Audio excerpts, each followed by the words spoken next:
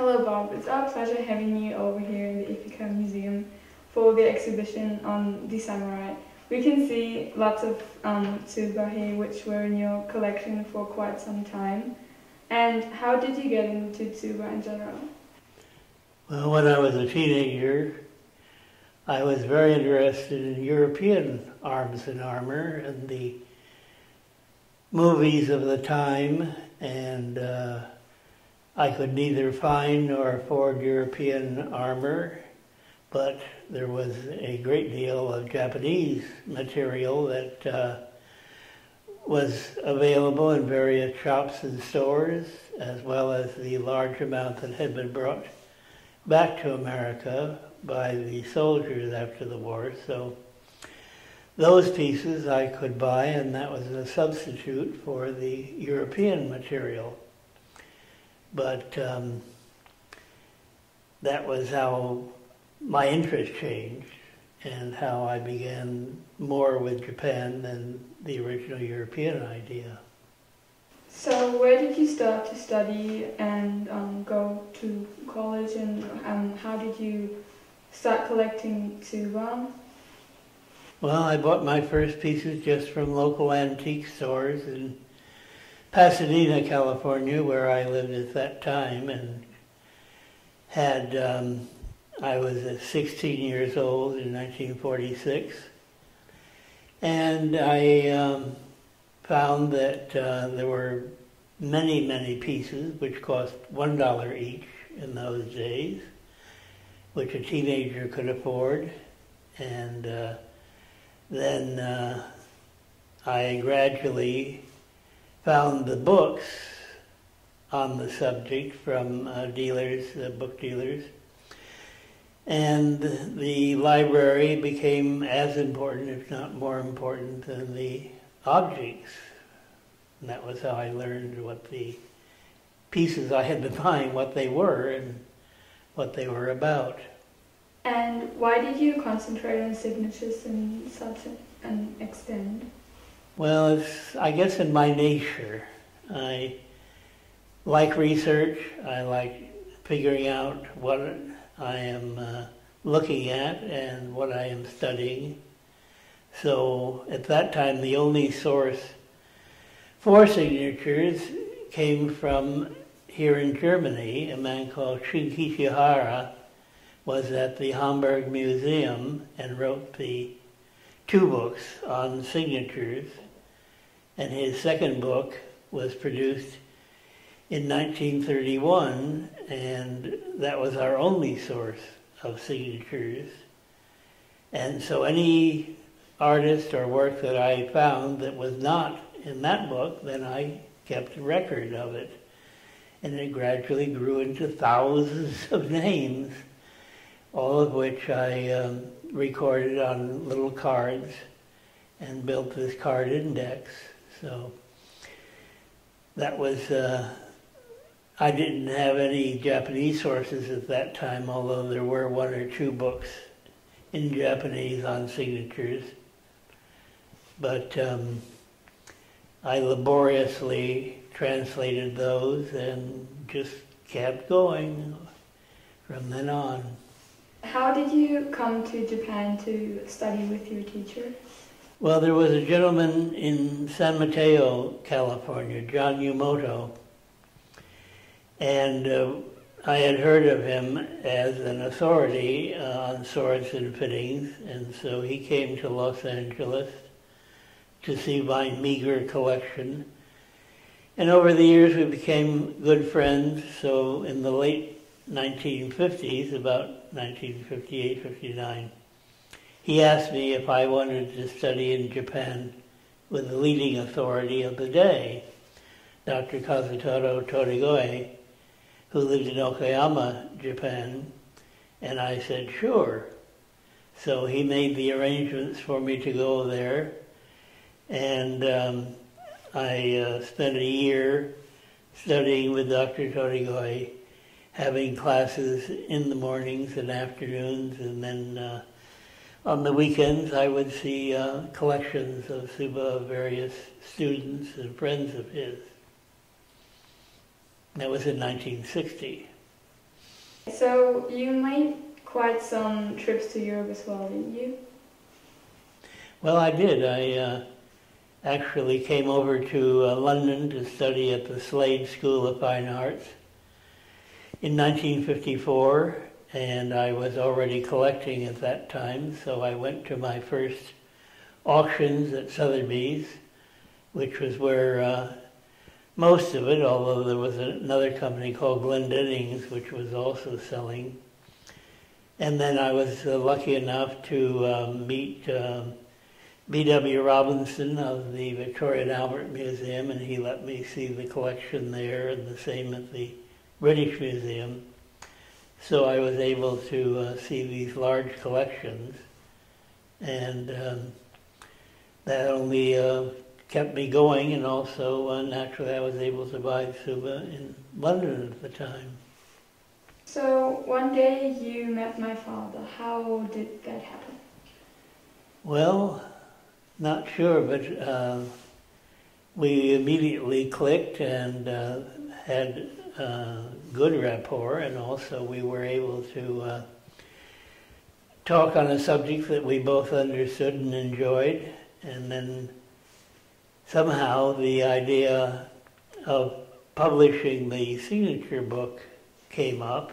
So when I returned home, I began to get the material together and would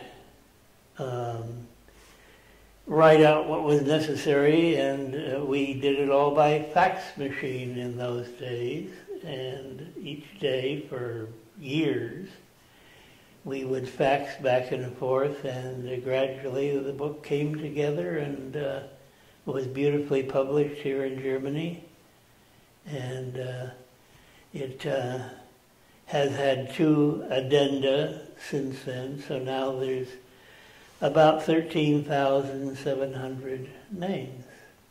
Okay, so who are the most important people that you've met in your life? Oh dear. Well, my teacher actually was the primary person as far as influencing my knowledge and studies, but there were others in Japan, both collectors and other authorities, and I was lucky enough to be introduced to most of them by Dr. Todegoi at various times.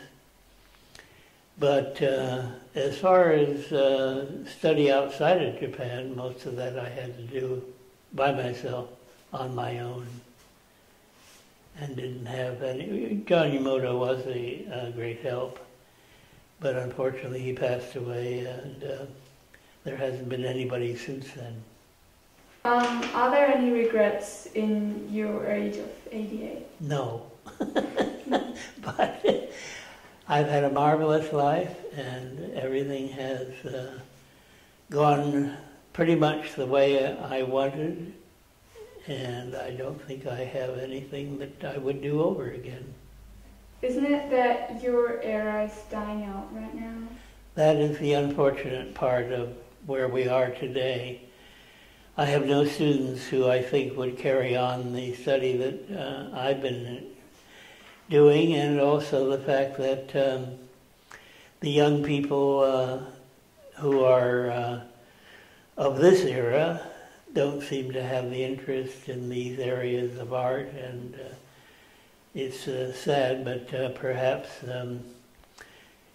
I still have 10 or 15 years, so maybe I'll still find a student if I'm lucky. So didn't you have your own auction house quite a while ago? When I lived in San Francisco, a friend of mine, Jack Greenberg, asked me one day if we wanted to begin an auction business of swords and fittings, and I said, well, let's give it a try.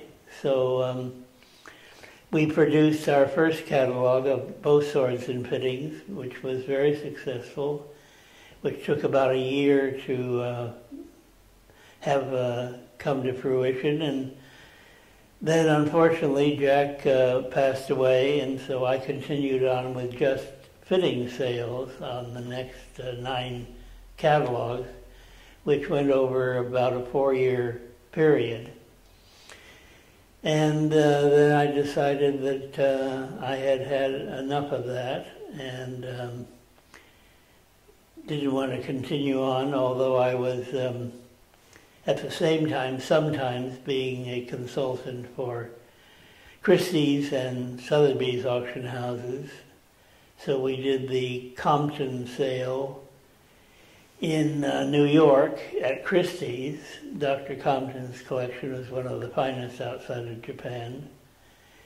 And then a number of same type of catalogs, but not of the quality of material, was produced over the various years. And I've enjoyed being a consultant, but that also is becoming something that is disappearing because the great collections have, for the most part, been sold.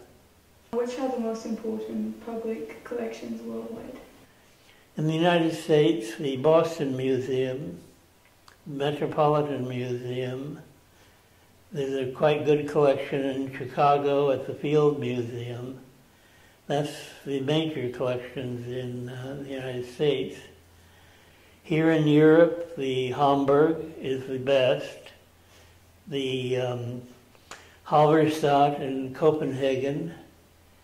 And then there's many small museum collections, some of which are quite good. The Guimet in Paris is not comprehensive, but it's good. And in London, why you naturally have the Victoria and Albert Museum, British Museum. But that's about it as far as museum collections outside of the United States. What is your experience in the price development of Tsuba? Well, as of now, it fluctuates. Up until 1970, the market was probably in value half of what it is today. And then by 1970, there was a huge influx of collectors and interest, and valuations became as high outside of Japan as they had ever been. And then it dropped back again to a lower valuation through the 80s, but ever since about 1990, why, it's been rising steadily almost every year since. And the market is surprisingly strong, and the problem is that there isn't as much material available as there was certainly 10 or 20 years ago. So you think there's still a chance on the market now? Oh yes. No, the problem is finding enough material to make a good sale. The big collections, certainly all the English collections, have been sold. But material seems to appear from unknown sources, and I'm sure that there'll be collections that turn up that will make very good sales in the future. So thank you very much, Bob. It was great talking to you. Well, thank you very much for having me.